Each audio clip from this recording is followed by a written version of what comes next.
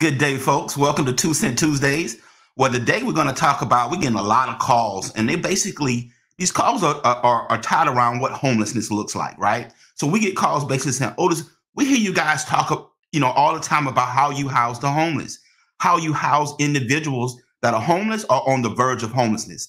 So what is that? Like, what does that look like? So guys, let's talk about it, right? So I'm going to give my 2 cents on it. So what homelessness look like for us is this, right? Get in your mind when you talking about homelessness. I know in your mind you're thinking about that guy on the side of the road with the sign that said "I will work for food," right?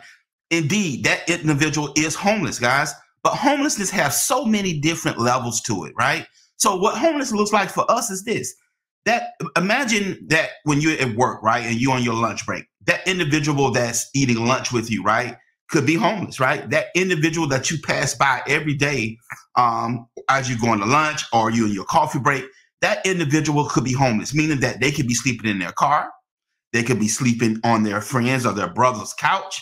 So that makes them homeless, right? They don't have a dwelling of their own, right? So homelessness, trust me, have many, many different levels, right? So it's not just that individual that's sleeping outside under the bridge. It's not just that individual that you see on side of the road with the sign, right? It also can be your coworker. It also can be a relative of yours, right? That maybe has lost their job, right? Or their hours are being cut.